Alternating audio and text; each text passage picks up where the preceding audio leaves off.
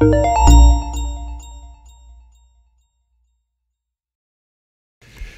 morning, everyone. I want to start with a set of verses, 3 verses, as I begin what I want to speak on this morning. The first is in Luke chapter 1, verse 37. Luke 1:37.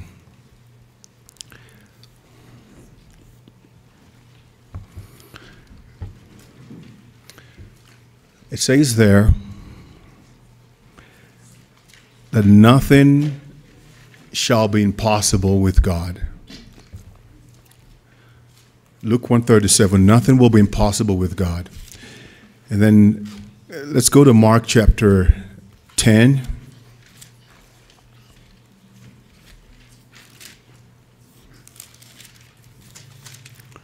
Mark chapter 10 and verse 27. It says there, and Jesus, looking at the disciples, said to them, with men it is impossible, but not with God. For with God all things are possible. Luke 1:27 says, 37 says, nothing shall be impossible with God. And Jesus here is affirming the same statement, that with God all things are possible. I really want you to cement that in your heart. God is able to do all things. I mean, if someone asks you, do you know that or do you believe that? I think the quick answer would be yes, I know that. The experience and reality of that is what I want to draw out this morning. God is able to do all things. And then the last verse I want to point to is in Mark, just a few pages behind. That's Mark chapter 9 and verse 23. Mark 9, verse 23, Jesus again speaking here says, if you can believe, all things are possible to those who believe. So those 3 verses I want to use as the verses of my message this morning. God is able to do everything. Nothing shall be impossible with God. But Jesus in this last verse, Mark 9:23 says, those things that are possible with God are possible. Those things which God is able to do, all the possibilities of God are applied to that one who believes. All things are possible to those who believe. I want to talk on faith this morning. Faith. The first verse I read there in Luke 1:37. You know that story when the angel came to Mary and announced to her that Zechariah and Elizabeth were having a child. The angel reaffirms to her that though Elizabeth had been old in age, and at that point it appeared impossible that this woman could have a child, yet God had answered their prayer and she had conceived. That which appeared impossible, God has done.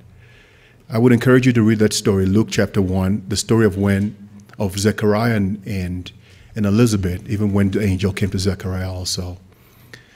Both had been old in age, but in Luke 1 there, it says of Zechariah and Elizabeth that they were righteous and walking in all the commandments of God. Luke 1 verse 6. There's a point I want to make first here. That both of them were righteous before God and walking in all the commandments and ordinances of the Lord. They were blameless, yet they had no child.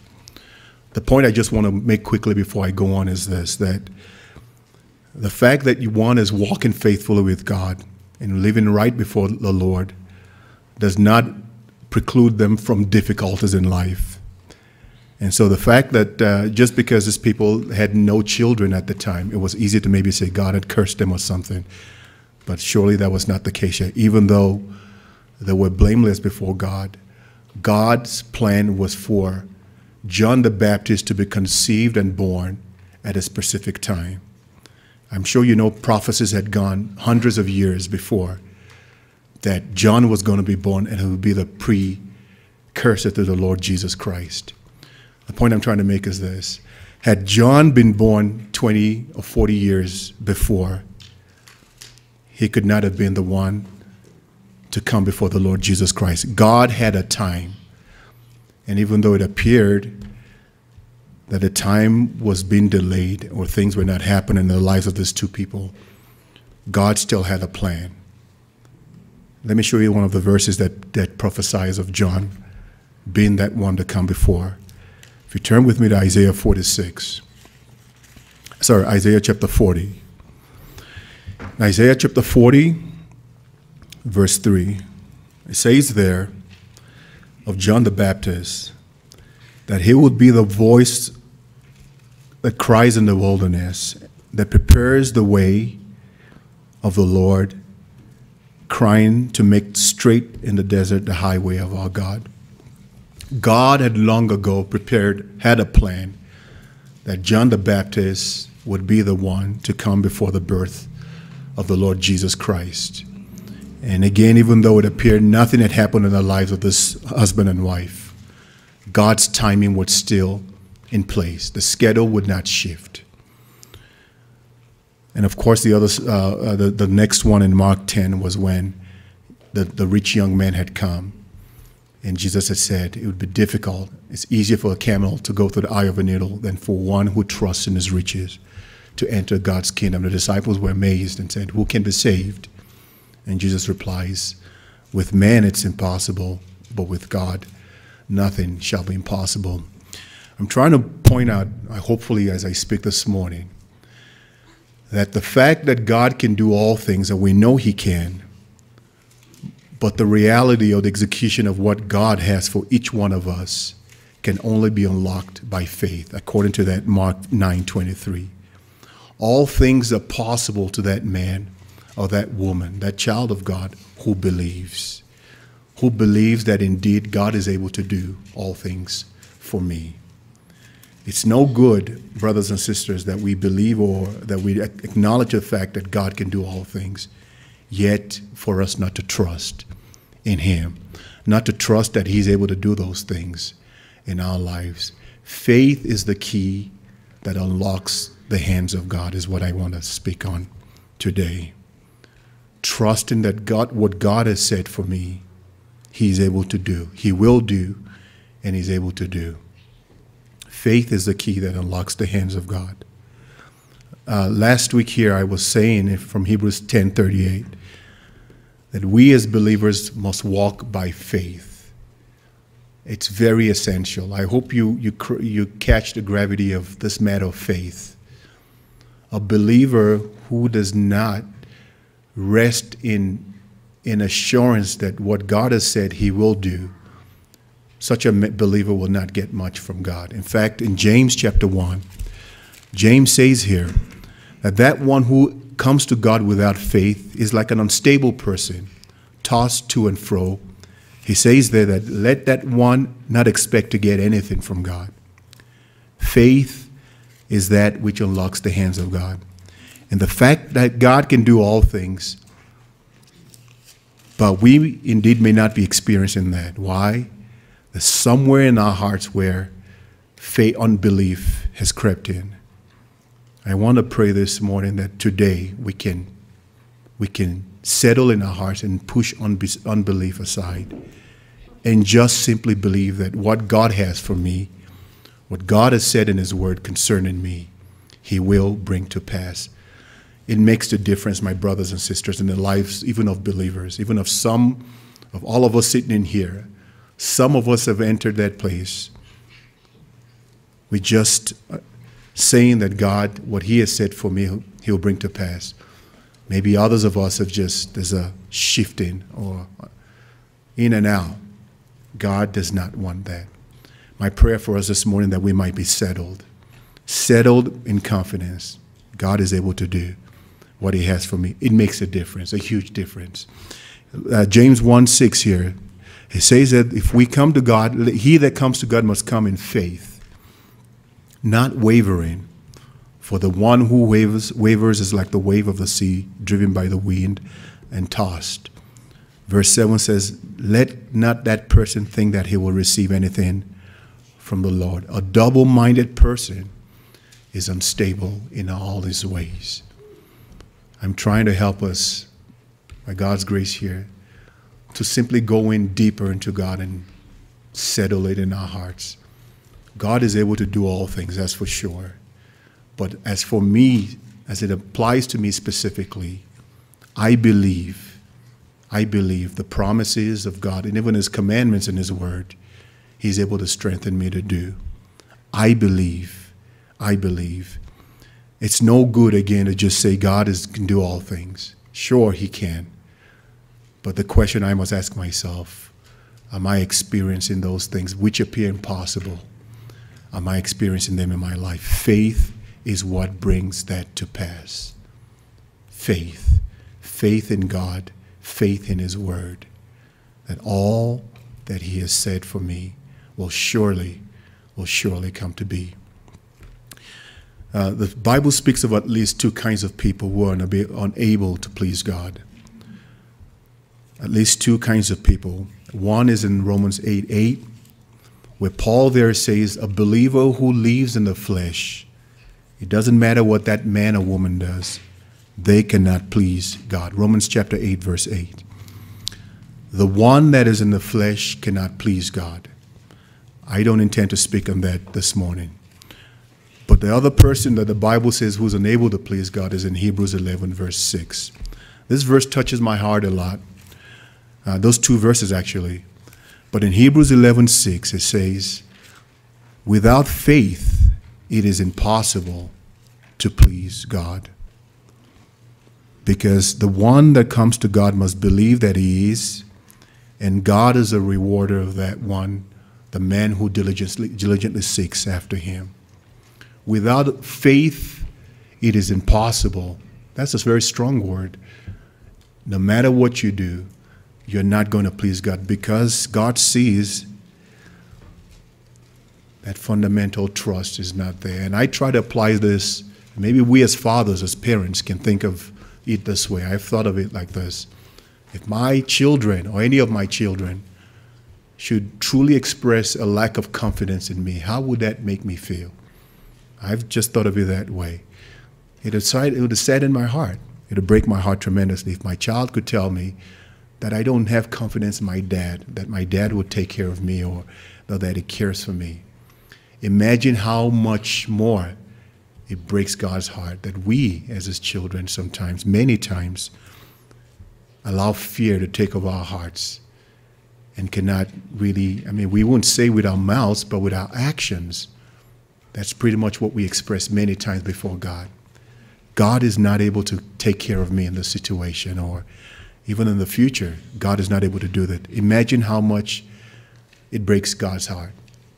I've seen a bit of that by just putting myself in as a father to my children. It's not a good place to be.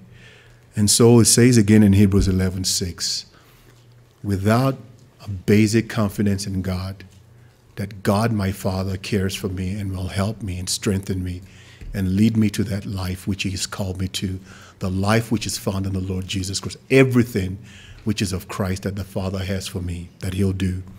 Without a confidence that he'll bring that to pass, the Bible says you cannot please God. Doesn't matter how much you come to church, how much you sing or minister and all of these things. God is looking for faith. In fact, Jesus once says, when the Son of Man comes, Luke 18, will he find faith in the earth? When Jesus Christ comes, when the Holy Spirit walks in the aisles of this church today, as is looking in the hearts of each one of us today, will he find faith? The confidence that God, my Father, will bring all things to be. I really believe this, that we've not truly understand the majesty and the power of God. Honestly, I'm speaking to myself also, because if we did, truly, many of this unsettlement that we have in our hearts, the back and forth that we have today, we're sure that God will do it. Tomorrow, we're in the dumps. Tomorrow, next day, God, it will not be if we begin to see how much God cares for us. First, how much how much God is able to do. He can do all things. And not just that, that he cares for me. He cares for me. That will take away fear. It will. And build faith. Faith in God. It's critical, my brothers and sisters. That was exactly the problem the Jews had in the days of Moses. No matter how much God had spoken to them, still over and over and over again, unbelief took hold of their hearts. God was not able to fulfill what he wanted as he wanted with his people.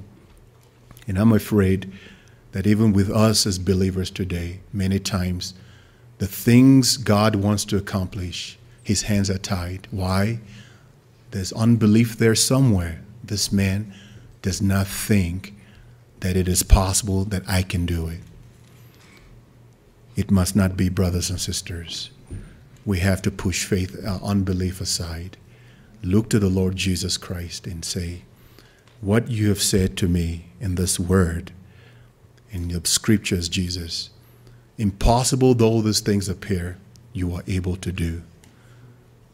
And I'm not just speaking of spiritual matters, that is most critical, but even in the temporal things of life and the care that the Father has for me, my children, my job, my school, my future.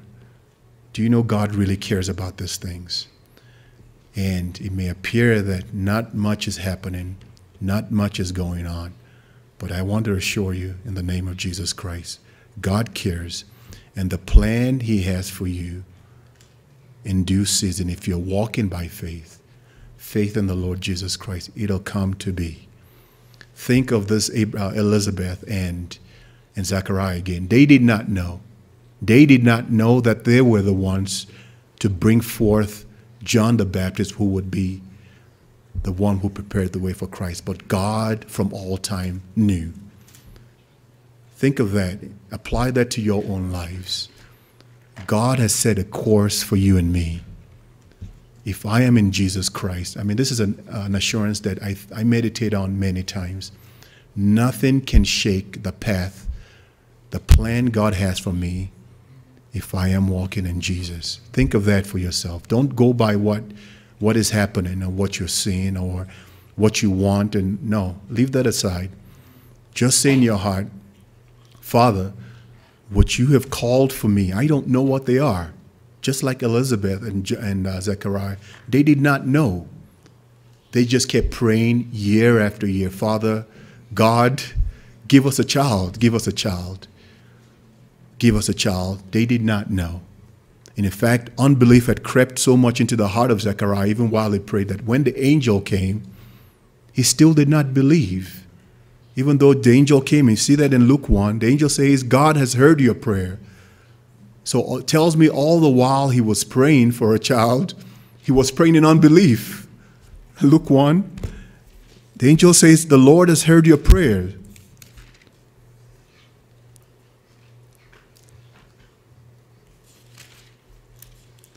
Luke chapter 1, in verse 13. The angel says to Zacharias, do not be afraid. The Lord has heard your prayer. Elizabeth will have a child. But later on in that chapter, Zacharias begins to ask, how can this be? And the angel tells him, yeah, because of your unbelief, you're going to be dumb until this thing has happened. So I see there that it's possible to cry and cry to God while there might still be unbelief in our hearts. My prayer for us is that it would not be so. Let us come in full assurance. We may have desires of God, but let us come in full assurance that even though things may not happen as we want them to, God is still in control of all things.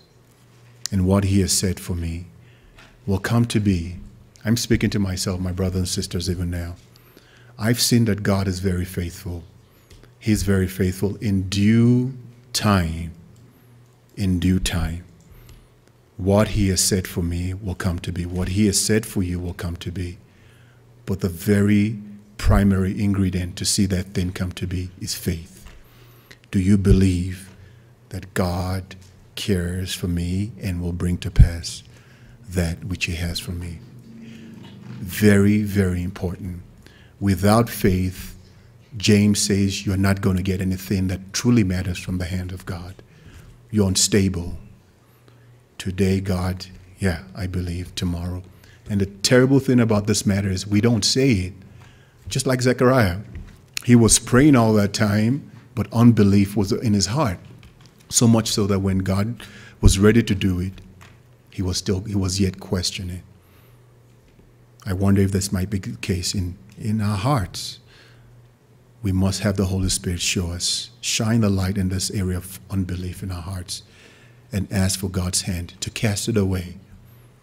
God loves me, and he'll take care of me. He cares for me. The Bible says in 2 Corinthians 2:11 that we must not be ignorant of the ways of the devil, his devices. I want to say to you and me that we also must learn the ways of God, how God operates. If you can understand how God operates, it'll help you to see there's a method to what he's doing. There's a method to everything God is doing. We must not be ignorant of Satan and his schemes. But I think even more importantly, we must learn the ways of God. I want to share a few of those with you this morning. How God does his things. And if you read scripture, there's a line that is drawn from the beginning all the way to the end in how God operated with men and women of great stature in scripture. God had to test them. And one of the tests is a test of patience. God will test your patience. It's almost always how he does it. Think of Abraham, think of Isaac, think of Moses, think of David, all of these people. There was almost no time when God said, I'm going to do this for you, and immediately that didn't happen. God set them in a path to test them. Think of Joseph. He's never, God will test your patience. Will you stay and stick with me to the end? I'm absolutely sure in the lives of many of you in this room, God is doing that now. Will you be patient to see the fulfillment of that which God has spoken in his word and through his spirit in your heart? Learn that. Patience is a very critical thing that God looks for in our lives. He's going to test it. And the sooner you realize this is the way God works, the better it'll be for you to just rest and say, I know what you're doing, Father. You're trying to see if I will be patient. By your grace, I will be. He's going to test your patience. And almost nothing comes immediately. It could be 1 month, 1 year. It could be 1 day. It could be 10 years. It could be 20 years. We don't know those things, but God does. Do not be ignorant of the ways of God. He's testing your patience. He wants you to see. He wants you to see. He knows, but you to know where you are indeed. Be patient. That is one of the ways of God, almost always. I know you are going through it now. I am too. Patience. You must not be hasty. And your hastiness, by the way, is not going to move God's hand in any way. You can be hasty all you want to. It's not going to make God hasten. You're not going to make God speed up the time. It's just going to cause confusion, unrest, and unbelief ultimately in your heart. Be patient. Wait patiently for him to act. David said that several times in the Psalms. Psalm 27. Let me look at that first. In Psalm 27, David says here, verse 14, wait on the Lord, be of good courage, and he shall strengthen your heart. Wait, he says there, I say on the Lord. This was a man who went through a lot. He's telling you and me, you must wait patiently for God to act. Hastiness will not move God's hand in any way. It's just going to cause confusion for you. Wait patiently for him to act. I'm telling you, this is one of the things. This is how God does his things. He's going to test. Will you be patient? He tested Zechariah and Elizabeth also. and in due time, his word came to be. Remember this. Wait patiently for God to ask. And several other places it says that in Psalm 37, you'll see that also. Wait for God to bring to pass that which he has said of you. That is one of those ways of God that you must learn. You must remember always. Patience. Patience. In Hebrews 10 it says, we have need of patience, and the one who is to come will surely come. That is one of those things. The second thing, in the ways that God does his things that you must learn, is that he tests your patience and obviously your faith. He has great delight, great delight in that man or woman who believes even while they're waiting. That brings such a joy to God's heart. I'm saying this to you and me, brothers and sisters, that we might be those to whom, of whom God can look down and say, wow, see what this child of mine, in spite of everything that is happening around him or her, everything that appears contrary to what I've said to him, he or she still resides in faith. I want to be such a Christian, brothers and sisters, that God will find delight and pleasure in me. And also, another way of God is to do that, again, as we read earlier, that which appears impossible. It's not the easy things. I mean, the easy things we all get. When James says you will not get anything from the hands of God, God still gives you the basic things of life, that's fine. But the impossible things of God, the impossible things of the New Testament, of the life of Jesus, which flesh and blood is unable to attain, God delights to do that. I mean, I'll speak from my experience, honestly. When I read, when I began to see in those verses like to rejoice always, I mean, that is impossible, I'm giving an example of one of those verses that you also read. There's quite impossible things to do by the strength of the natural man. But those are the things God delights to do in our lives. That which appears impossible, he will test, but he finds great delight in that man or woman who says, God, yes, you can. Yes, you can. I'm going to be patiently wait for you to bring about that which you have said of me. I'm trying to help you see, my brothers and sisters, faith is a central thing here. Trusting in God for that which is impossible. And as I thought, even in the life of Jesus, an example of that, turn with me to Psalm 16. The life of Jesus. It says of Jesus there in Psalm 16, in verse 10, this was the confidence Jesus himself had. Remember, no man had risen from the grave ever up to this point, up to the point of Christ. And David prophesying of Jesus, Peter acknowledges this later on.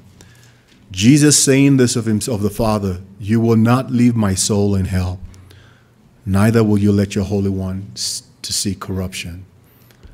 Even the Lord Jesus Christ had to have that confidence that the Lord, the Father, his Father, even though he was going to die, but the third day there was absolutely no doubt in the mind of Jesus that the Father would raise him up.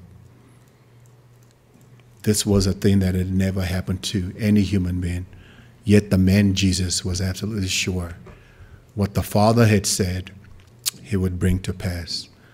And that's why a man like Abraham is such a great man, that against hope, against what his eyes could see, he rested in God's word, that what he has said, he was able to do also. My brothers and sisters, I'm appealing to you this morning. This is the way. This is the way to attain that life of Jesus which God has called us to. You have to begin with faith in God's word. Faith that God is able to bring it to pass. Do not go by what you are seeing. We've heard that many times, but I'm afraid that I always say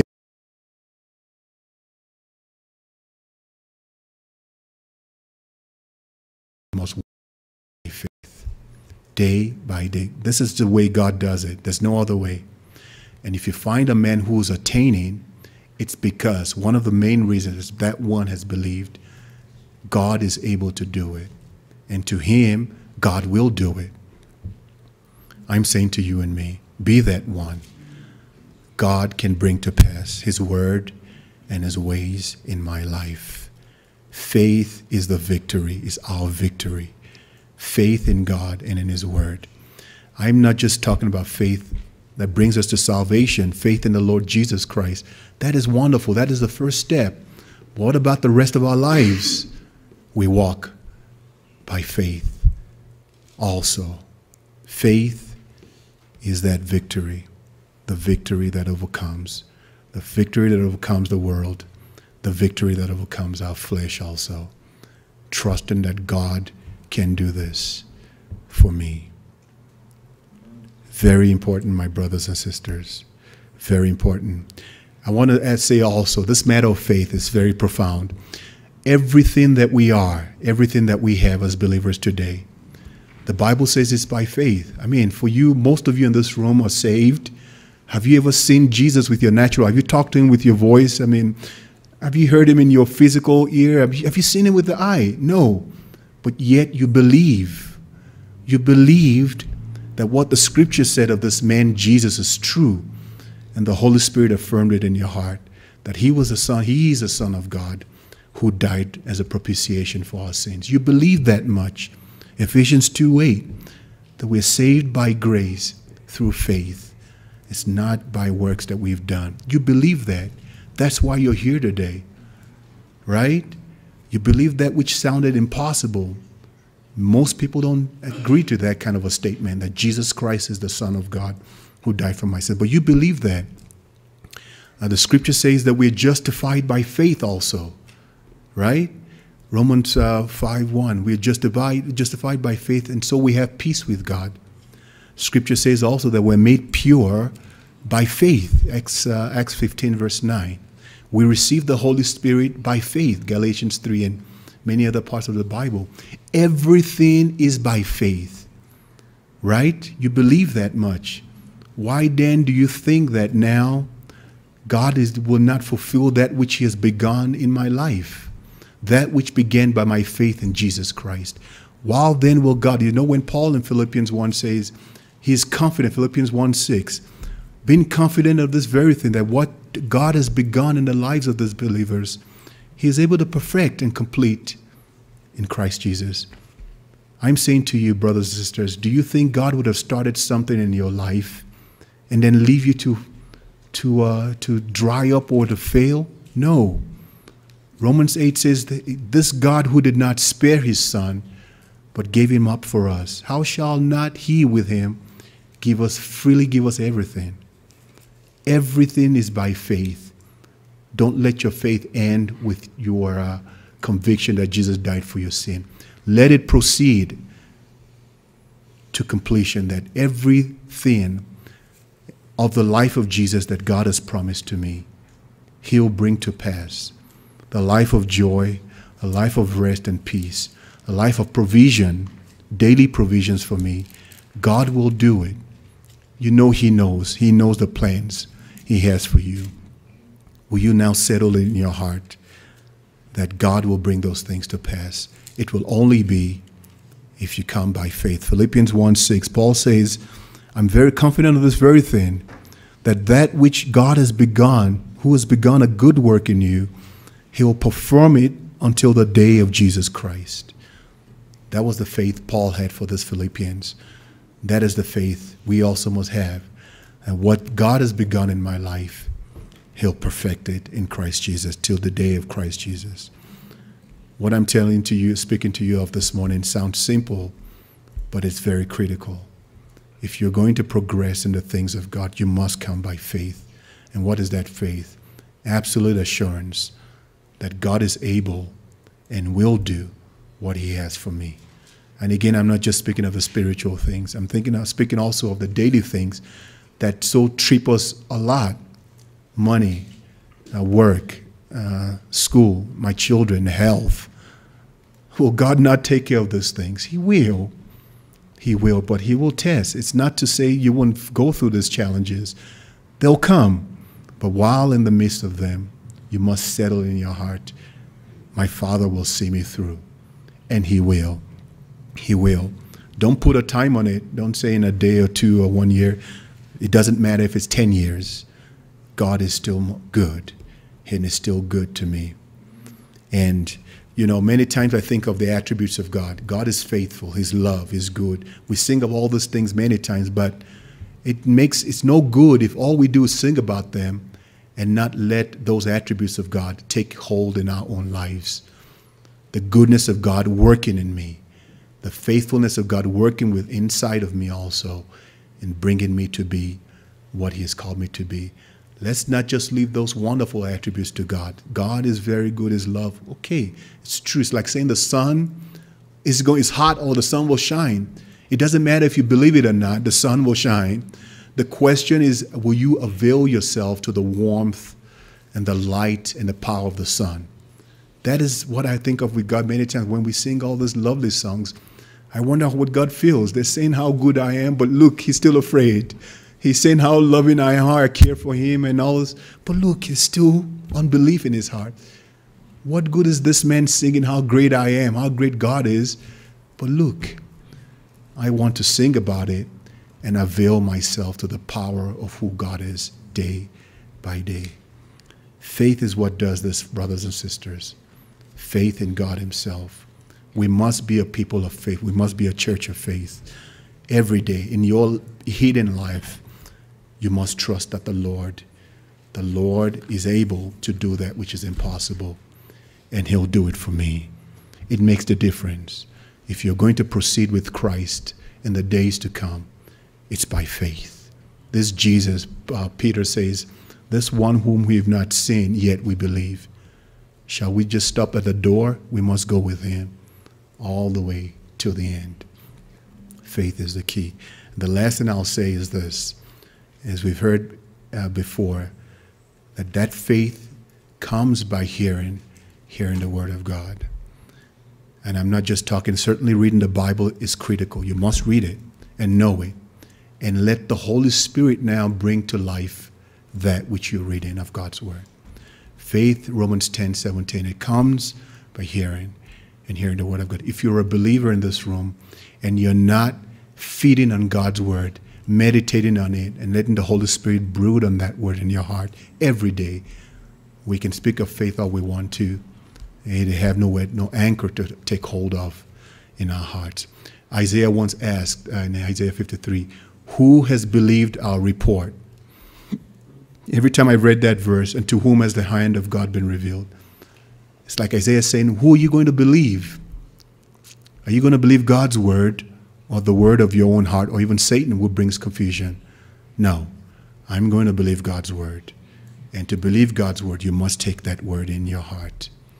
Read your scripture, and more than just a religious act of reading the Bible, have the Holy Spirit bring to life the things you're reading, the matters concerning the Lord Jesus Christ and concerning you, how we must walk and live in him. That is where faith comes. When trouble comes, you have that anchor, anchor in God's word. When you remember what he says, no weapon fashioned against me will prosper. If you're in Christ, that verse is absolutely true. When you walk through the waters, they will not overflow you. The rivers will not overflow you. When you walk through the fires, it's not going to scorch you. Isaiah 43. I think of this thing many times. It's either true or it's not. I believe it's true. And if it's true, it must be true in my own life also. So in the midst of trials, God's word is what comes to be our anchor. Faith in God's word. So brothers and sisters, think on these things. Faith is the key. Faith in God and his word. And if any of us lacks that faith, turn to the Lord, ask him for help. It's a gift from him also. Father, help me. I don't want to doubt you at all. I don't want to doubt you. I've begun in faith in Jesus as my Savior. I'm going to continue with him to the very end. Everything by faith. Faith in God himself. Amen.